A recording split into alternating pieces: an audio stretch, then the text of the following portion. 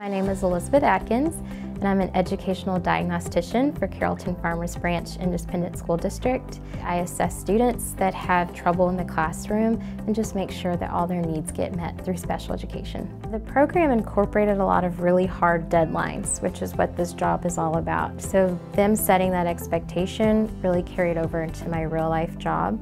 The courses were online and they were very flexible. They were fast-paced, but they weren't an overwhelming amount of work, so I felt like I could still teach and be a really effective teacher full-time and then finish my master's coursework. The most helpful parts definitely came from the practicum, where we sat through and we talked through a lot of different case studies and scenarios, so having that and then coming into the real job, it felt a little bit easier. UNT, they really put a lot of emphasis on the legality of what you were working on. We were just really ready for these real-life tough experiences.